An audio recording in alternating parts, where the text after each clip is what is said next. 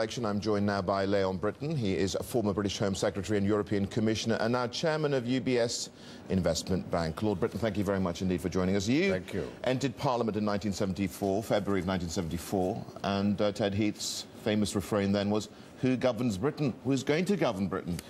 Well, we'll see. I think the probability is that there will be an agreement between the Conservatives and the Liberal Democrats. It's not a certainty, but as we speak, that looks the most probable outcome. Well, what do they have in common here? I mean, in terms of some of the big issues, they're miles apart. Well, they've got to find enough in common to keep going, and the country Power is for in a power's crisis. sake, essentially. No, it's not power for power's sake. I think it is perfectly responsible.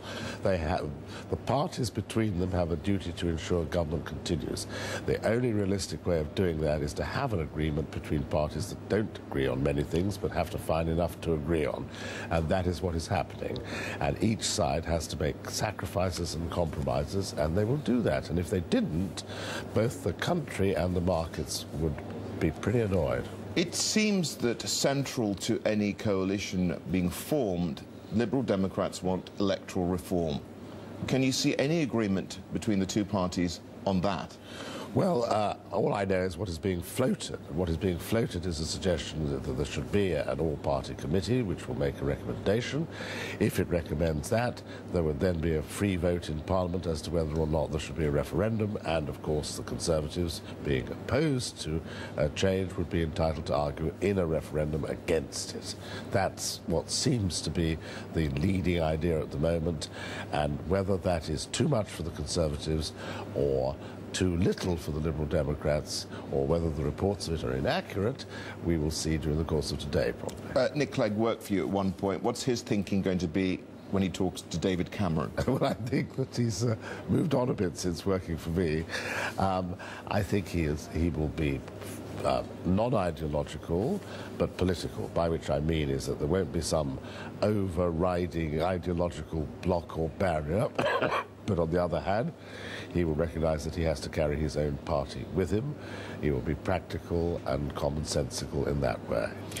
The danger is a coalition government may shy away from making the drastic cuts that this country possibly needs looking ahead. Do you believe that? No, I don't. I think all parties realise that unless there is a credible, and I underline the word credible, agreement to make those cuts, and that is part of any agreement, and that people really think that's going to happen, the markets will react very adversely and very quickly. So that message has got across, and the party political leaders will operate on that basis.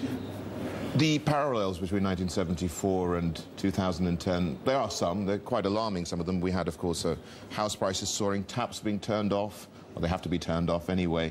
But 2 years after 1974, Britain went cap in hand, as they put it, to the IMF.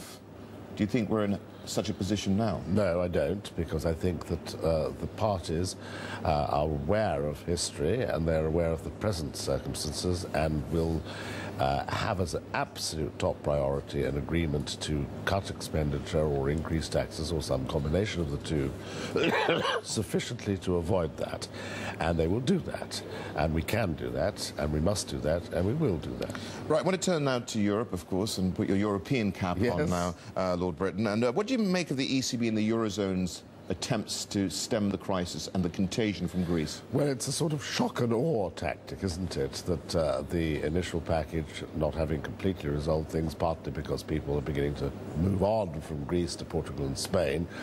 They want to throw sufficient money or the promise of money at the problem for people to realise that it's not a one-way bet, and therefore not to make the bet.